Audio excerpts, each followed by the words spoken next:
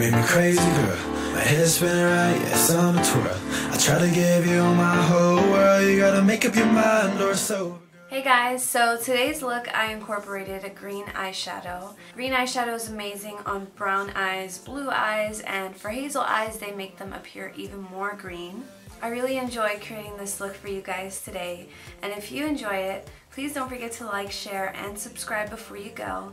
And if you want to know how to get this green smoky eye, then just keep watching. Hey guys, so to start off, I am taking the Smashbox Photo Finish Primer. And then for foundation, I'm taking the L'Oreal True Match Lumi Cushion and the Maybelline Matte and Poreless. I like mixing these two because one of them is a little light and one of them is just a tad dark for me. So I like mixing these two to get that coverage and the finish that I like. And then for concealer, I'm taking the Tarte Shape Tape, and I am actually going to be putting these on my lid, under my eye, and on my nose, my cupid's bow, just places that I want to highlight and conceal. And I am patting that in with a flat top brush, and then I'll go in with a smaller detailed brush so that I can get a really nice base on my eyelid. And then I'm just patting everything in with a damp beauty sponge. And I am taking the RCMA No Color Powder to set my eyelids and my under eyes and basically my entire face.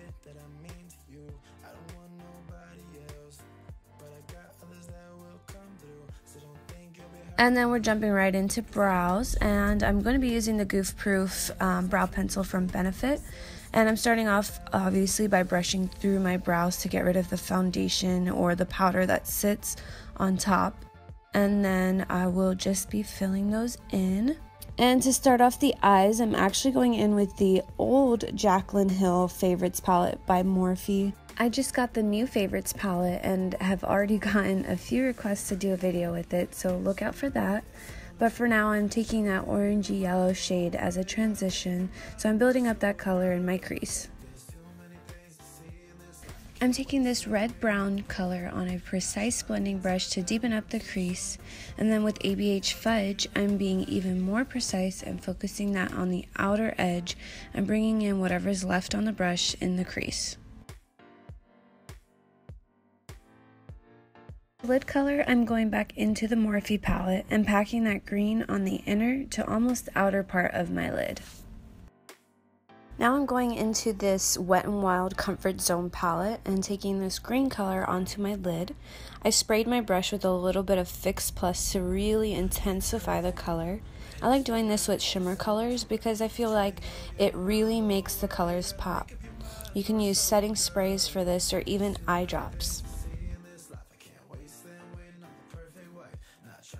And going back into the Comfort Zone palette, I'm taking the Crease shade. It's like a dark forest green. It has a little bit of gold reflex in it. I find that when I use a synthetic brush and just pack that on the outer edge, the gold reflex kind of just dusts away. And I'm just blending that out so that there are no harsh lines. And now I'm highlighting the brow bone, and I'm taking like a white shade with some sheen to it. And now I'm tightlining with a black pencil liner. And I'm sure you are an expert at wing liner, and if you aren't, be sure to check out my last video where I show you step by step on how I do my wing liner. And here I'm just taking the Maybelline Big Shot Mascara to just give my lashes a quick coat of mascara. And here I'm just taking the Rimmel Scandaleyes brown liner and smudging that in with the brown red shade that I had put in the crease earlier, and then deepening it up with that green shade from the Comfort Zone palette. And I'm using the same mascara to apply that to my lower lash line. And I'm taking that green lid shade that we used, and I'm just putting that on the inner corner of the lower lash line. And I'm taking that white shade that we used to highlight the brow bone into the inner corner. For falsies, I'm taking these Christina Lashes. They're super long and wispy. I like how lightweight they feel, and they aren't too heavy and don't take away from the eyes, so you can still see the green shadow. And now I'm applying mascara to blend my real lashes with the falsies. So I didn't really think that the brown was cutting it, so I'm taking an angled brush and applying that green lid shade from the Comfort Zone palette to my waterline.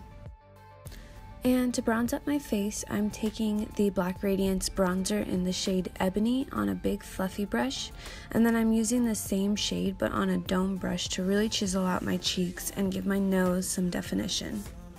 Now I'm using a beauty sponge and translucent powder to clean all that up.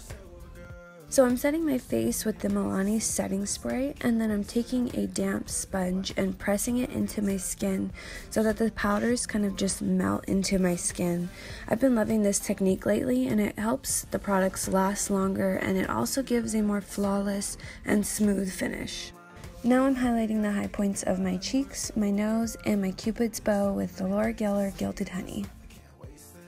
For lips, I'm taking a deep brown MAC lipstick on a pencil brush and lining my lips and lightly filling them in, and then I'm using this nude lippy from NYX and just blending those two together.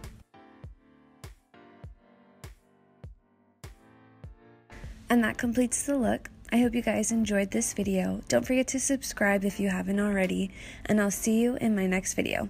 Bye!